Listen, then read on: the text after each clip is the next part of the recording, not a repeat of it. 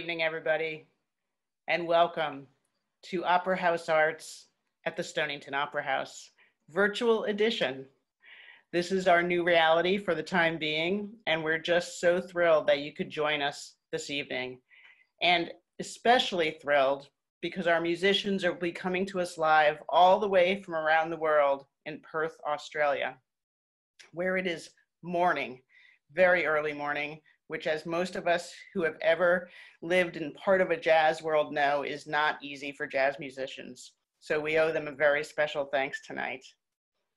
Before we get started, I wanted to say that this event and my being here as the founding executive director, but no longer the director of Opera House Arts, standing in during this transition and helping to celebrate the 20th anniversary season of the Deer Isle Jazz Festival. We could not possibly have gone into a 20th consecutive season without celebrating it in some way, but it's been difficult. Our beautiful little magic box on Stonington Harbor has had to be closed. We keep socially distanced. We are doing drive-in movies, and we do have things like Shakespeare in Stonington last week, and now this week, this fabulous virtual version of the Deer Isle Jazz Festival. So tonight, what you can expect is a mini concert from our wonderful musicians and a conversation with Larry Blumenfeld, whom I hope you are all familiar with. And if not, you will be after this evening. We started the Jazz Festival 20 years ago because of our interest in improvisation. And our interest in improvisation has a lot to do with how we live our lives. The Opera House's mission statement, to foster and promote excellence in all the ways we perform our lives. That's about us being good students, good citizens, good parents, good educators. It's how we do everything every day. And the crafts of our performing arts people, the acting, the musical craft, the improvisational understanding is key to really excellent performance. Improvisation, especially with its focus on listening and response, has always been super meaningful to Opera House Arts and to how we do our work. So the Jazz Festival is a pillar of Opera House Arts. We're really pleased that we didn't miss a season here, despite all of the challenges in our way. So without further ado, please let me introduce co-founder of the Deer Isle Jazz Festival, Larry Blumenfeld. Larry writes regularly about music for the Wall Street Journal. Larry, come on in, turn your camera on here. Here we go. Let's get your face in here. He writes regularly about music for the Wall Street Journal. There he is. Hello. His culture reporting has appeared in the New York Times, the Daily Beast, and Chamber Music Magazine, among many other publications and websites. His long collaboration with the National Jazz Museum in Harlem includes his ongoing Jazz and Social Justice series, and I think we're going to hear a little piece of that tonight. He was the 2019 Jeanette K. Watson Distinguished Visiting Professor in the Humanities at Syracuse University. He curates the Wells Fargo Jazz Series for the Spolito Festival USA in Charleston, South Carolina, and most importantly, he curates the Deer Isle Jazz Festival at the Stonington Opera House for Opera House Arts. Welcome, Larry. Good evening. Thanks so much, Linda. I don't want to talk too much because we want to hear some music, but I have to say a few things. First of all, obviously, earlier this month, I should be there. I should be on Deer Isle. I should be in Stonington. I should be giving a hug to my good friends on the island, many of whom made the Deer Isle Jazz Festival possible. I should be playing basketball on the basketball court over where, was it not Fisherman? Yeah, where Fisherman's Friend used to be. I'm not doing any of that. This is how we live now. This is how we share culture. But the festival is always very much about community, the community around improvised music, the community around arts. And this is the way we have community now. About 25 years ago, my wife, Erica, and I wanted to get away from Brooklyn. I wanted to get away from writing about jazz. We drove up to Deer Isle. We fell in love with the place. I didn't realize that I'd bring the whole jazz thing up there, but it's been miraculous. And it's become a second home for me, and it's become a second home for all the music that I love and for the musicians that I admire. So the good side of that is that because we're doing this virtually, I've wanted to get Fabian Almazan and Linda Mejano up to Deer Owl for a long time. I admired them for a long time independently in their careers as musicians. I admired the way they played together. And then not too long ago, they became a married couple. And I knew that they would love this place as much as I love this place, in part because they both share a love of nature and a commitment to the environment, which one of the things we'll talk about when we do not sit down, but when we virtually sit down to talk is Biophilia Records, the label that Fabian Almazan began, which is so committed to environmentalism that they've got an environmentalist on staff and that all the musicians participate in advocacy. Well, so I first heard Fabian Almazan play piano as a young pianist in Terence Blanchard's band, trumpeter Terence Blanchard's band. He's still in that band. I knew within the first minute or two of an introduction to a tune that he played that had Cuban classical music and earlier jazz and many other things that, wow, I want to hear more of this guy.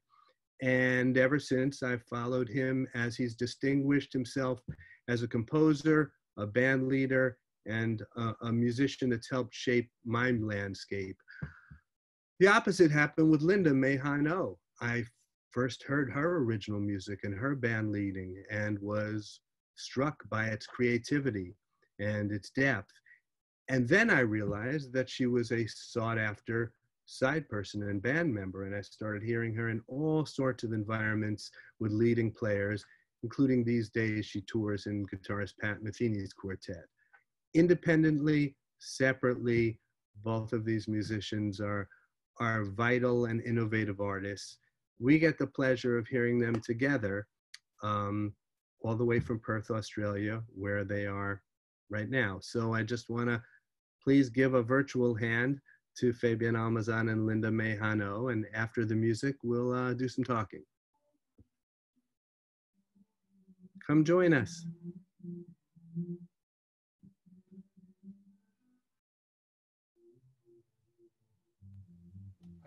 I think you, the host, has to let us back in. Okay.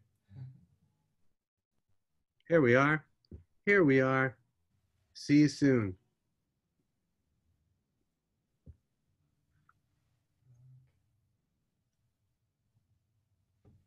Hello. Hi. Took a second, but we're here.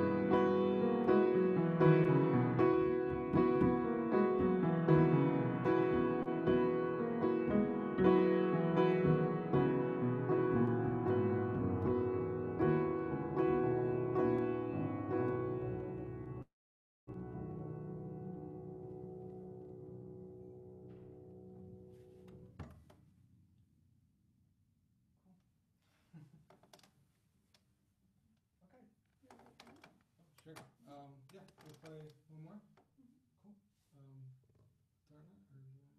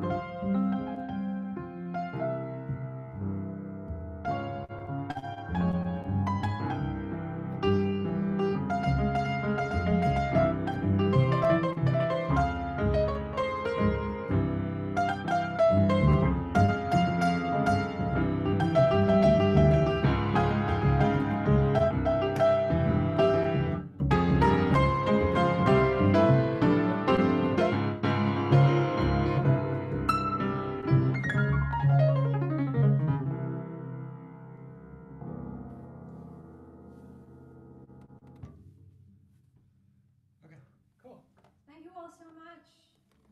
Linda is now going to be right back. Right, costume, not a costume change. More. I'm going to switch cameras. Okay.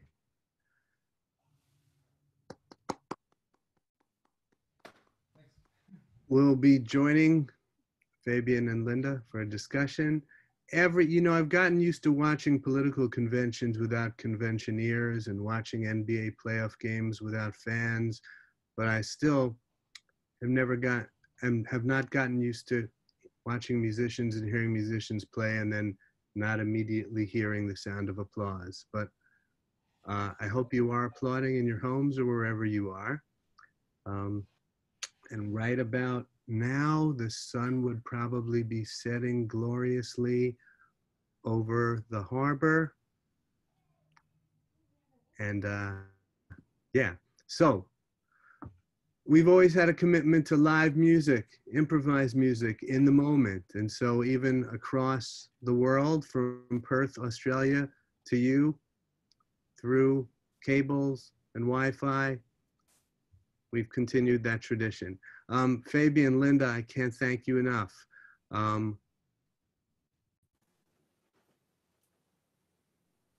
We got you?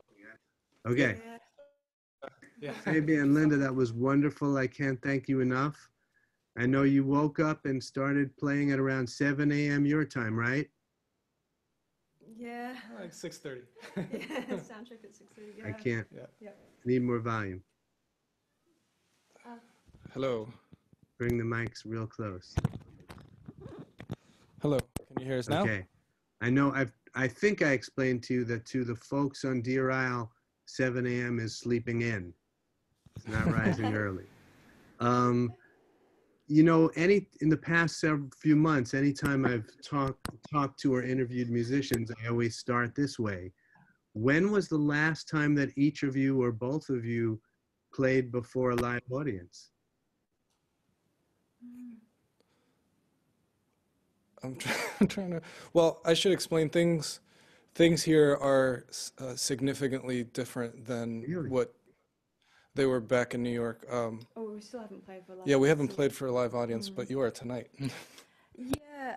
So I mean, we were both in different places when the COVID shutdown kind of happened globally. We're not hearing you.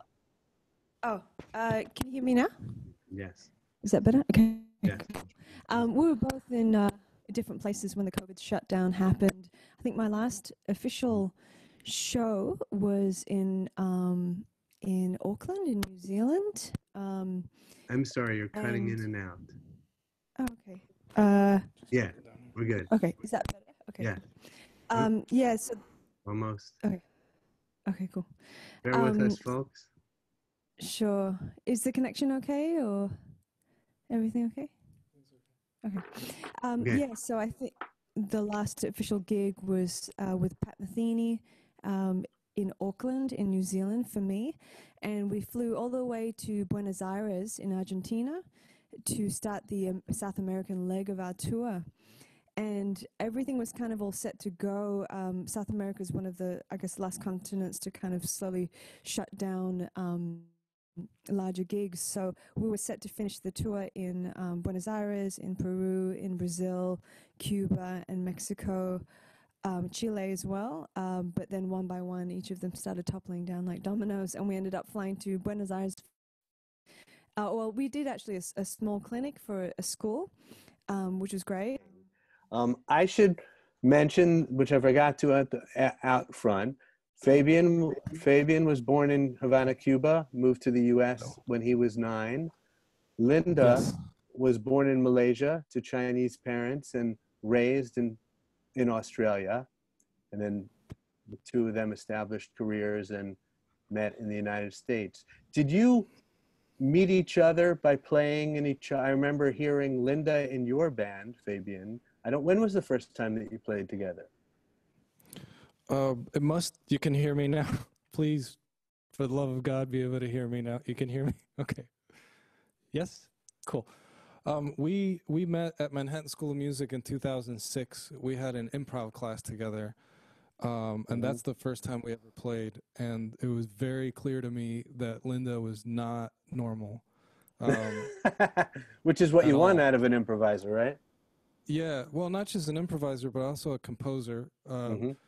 She would bring in every week these like 10, 15-page long compositions while everybody else was struggling to write 8 bars. So how do you, I'm going to interview my wife. How? I don't know what you're talking about. I just, you know, I think, yeah, I don't know. I enjoyed writing. I enjoyed trying out some things, and that often meant long forms. My writing has evolved since then. It's not always as long and complex, but yeah, I mean, I think school is a great place to experiment and try some of these things. And you know, one thing I say to my students is like, man, you've got all these really talented young minds here to help workshop your music. So really spend that time, take the time to you know, try stuff out when you're in school. You know, it's because it's very different when you leave. So yeah, so I kind of embraced it. Yeah. Okay, so as long as we're embarrassing each other, Linda, what was your impression of hearing Fabian when you met at Manhattan? I'm just going to hold on to the mic. For No. Well, it was kind of quite funny because I think when we both entered our master's degree, so everyone kept talking about how talented this pianist was, Fabian Almazan, and go on. You had actually broken your hand using one of those carts to carry a keyboard or something. Finger. My 4th finger got caught in a cart as I was going to a gig. I had just bought this cart.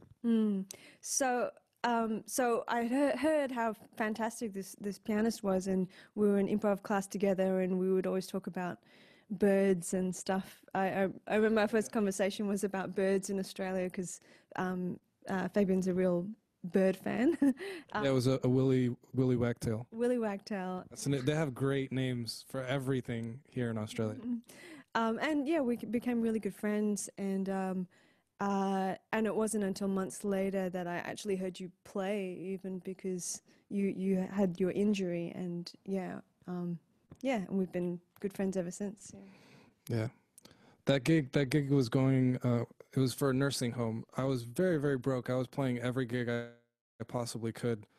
Not that playing at a nursing home is like beneath me or anything, but yeah, I went to that gig and I couldn't play with my right hand for that gig. And on the way to that gig, the driver accidentally drove over somebody's foot. So it was a very messed up day. Yeah. I do know all about the fascination with birds, and maybe, you know, I mentioned up top a little bit about biophilia and about environmentalism, and I know that for both of you, nature, well, first of all, in Deer Isle and Stonington and Maine in general,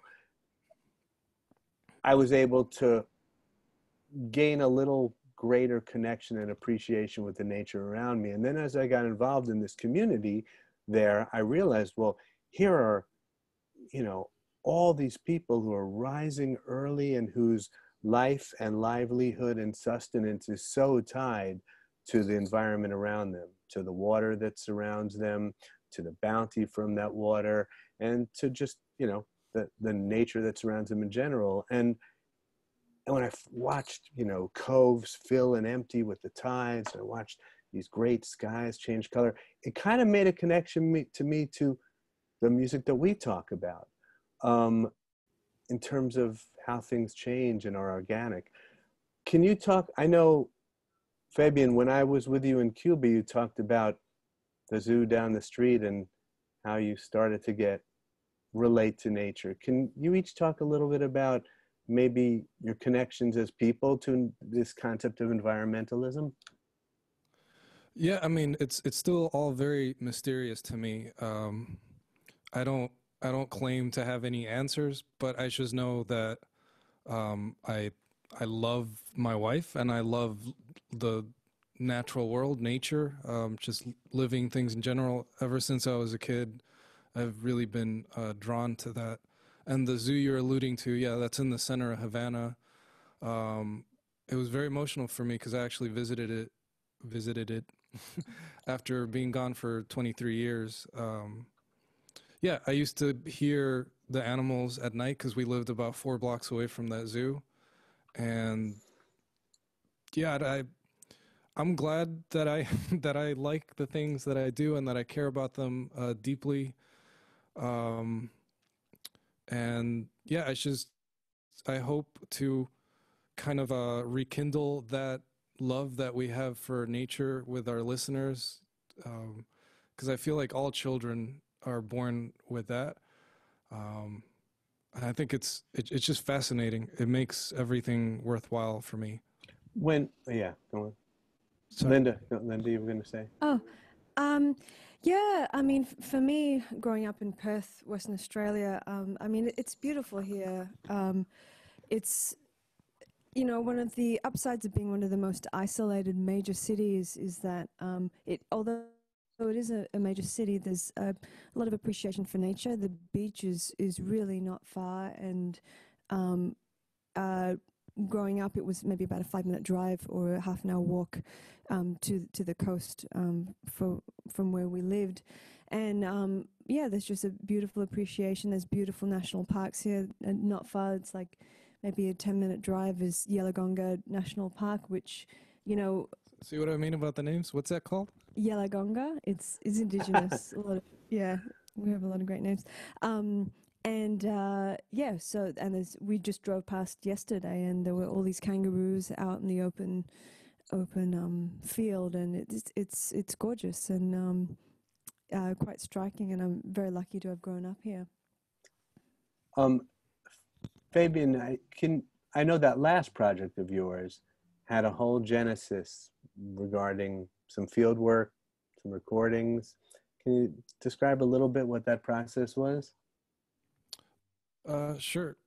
Well, it all lined up beautifully.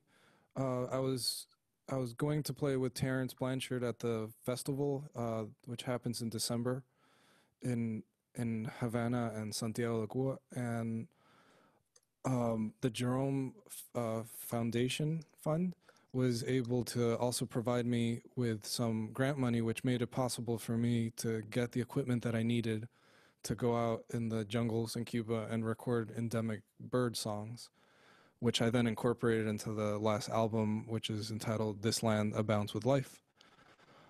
And yeah, it was one of the most joyous 5 days of my life to go out there in nature. I was able to go out with a cousin of mine that I hadn't seen in 23 years either, and that was really nice and fun too, to catch up with someone that, you know, we used to race when I was like 7 years old to see who could win. He still could win. Yeah. You know, in New York City, where I almost hesitate to say the jazz scene, because I think it's also the world that you two inhabit, maybe now is more referred to as the creative music scene, with capital C for creative. But, you know, I think people tend to associate that with some kind of urban mentality, and a very New York-centric, American-centric mentality. Does you know, being, or, yes, as you know from my work, I would say New Orleans too. But coming from Havana and growing up there, or, you know, having your beginnings there and growing up in Australia, and having this connection to nature, do you think that maybe gives you a little different perspective on the way what you bring to that scene? You know. Yeah, but I think that's the whole reason that people gravitate towards this cultural music that is jazz or Black American music, whatever word we want to use for it. It's an American art form that brings people together and champions the individual voice over everything else, which is why we love people like John Coltrane or Monk, who I see back there. Yes, you do. They were themselves, and that's salud. They were themselves, and I don't know. I kind of feel like I will let my wife speak now. No. Yeah, I mean, I was just Not let. Just you're in Please allow trouble. here have, I mean, just kind of tacking onto the back of that.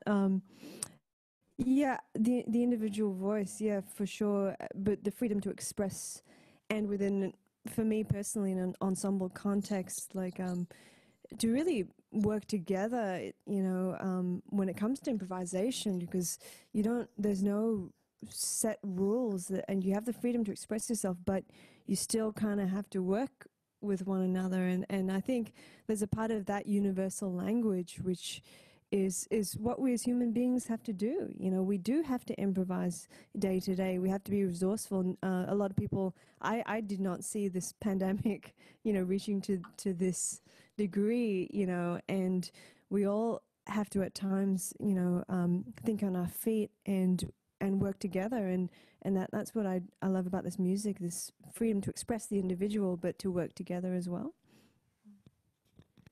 You know, Biophilia is the only label I know, the only music label I know that has an environmental specialist on staff, or at least on your website, as one of the members of the label. And I know there's a certain commitment that the artists make to that. Can you talk a little bit about, you know, how you structured all of this and how it works, and also maybe how it affects the music making? yeah, well, I care very much about the things that I care about, but I am also very aware that I respect everybody's choices, everybody's decisions. I by no means do I want to come across as preachy or anything like that. You know, to each his own, follow your bliss. I'm just following mine. Joseph Campbell.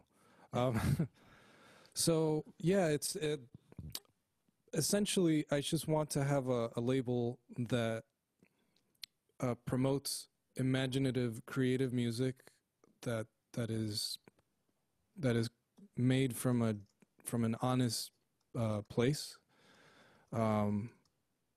because to me, meaningful, honest music is just as beneficiary as medicine. It really is one of the most crucial aspects of my life to have that medicine, which is music. The second emphasis of the label is to promote the dialogue of environmentalism and conservation and things like that. We've taken a couple of initiatives as a label to stay true to that philosophy.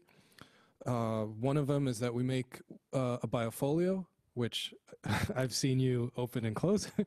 It's made entirely out of paper. It's origami. It has a download code inside so that fans can download the music in high quality audio, even higher than CDs.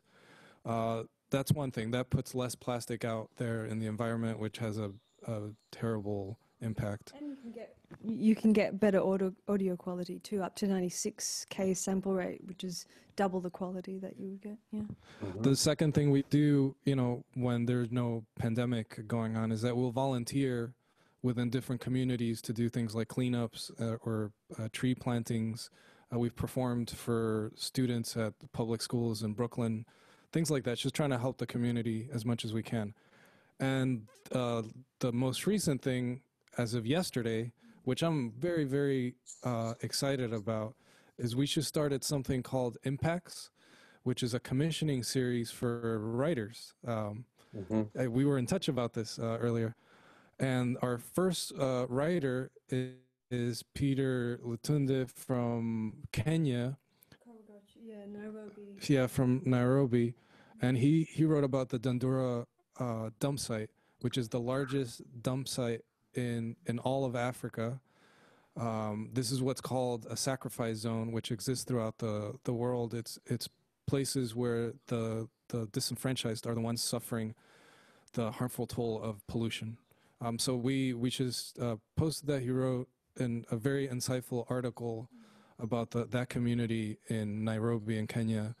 And yeah, hopefully anybody out there that's reading these articles and can help somehow, please get in touch with me or info@biophiliarecords.com, and I'll put you in touch with Peter. Yeah. And that's on the website now, the blog. It's Yeah, it's on biophiliarecords.com. Yeah, I recommend reading it and checking out those striking photos. Those are Peter's photos as well. Yeah, it's striking. It's really unbelievable to read and to see those photos. Yeah. And savvy Linda Nelson has just put that email address in the chat for us.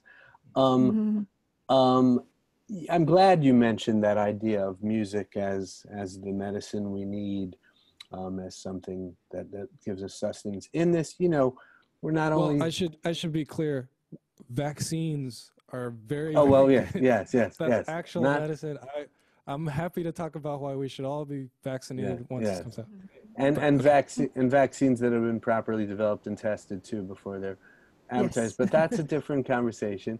But I do, we're in a even beyond the pandemic moment, extended moment, when we're in a moment of many tensions, many things bubbling to the surface, maybe in good and transformative ways, but also, hey, who just ran by?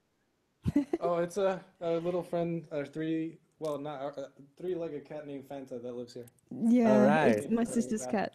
Three-legged amazing. cat named Fanta. I think there's the name of a title for a song right there. And nobody told me she only had 3 legs when I first met her, so I thought I had extreme jet lag. She only had 3 legs. So yeah, I mean, just in this moment that we're in, that's so pent up and boiling over, is music, this culture that we can share really, will that help transform that moment or help us grasp that moment? Do you I mean, maybe that's an obvious question, but how do you feel the music that you create and the music that you play either speaks to this moment or exists in it? I mean, for one, I would have to say I really do think that once shows start happening around the world, I think people already feel how important live music is, and live music, especially music that is improvised or largely improvised, because it's it is. We've taken it for granted in many ways, now that we don't have these live shows to actually be at and to be, a couple of feet away from musicians, or even with a whole group of people in the audience. There's just something about that live aspect that I think musicians as well as listeners really crave. And I think once that starts happening again, we'll really realize how much we appreciate that, and I think there will be there has been some talk about, with live streaming, it's we're just going to get used to that and everyone's going to stay at home, and I don't quite believe that. I kind of think it's going to be the opposite of once it kind of kicks up again, it's going to be different, So that for me, we have been able to play a bit more with musicians here because there are literally 0 active cases in this state.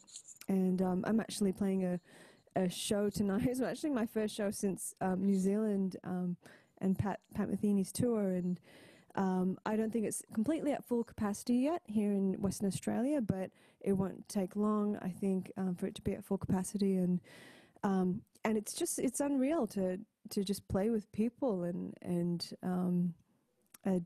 sometimes we just kind of take it for granted, in many ways, and it's something that I'm very grateful for. Yeah, for me, I feel like I remember reading it in a book by E.O. Wilson, who is behind the whole inspiration for Biophilia Records. E.O. Wilson is an etymologist that writes about the theory. And a brilliant writer, yeah. Yeah.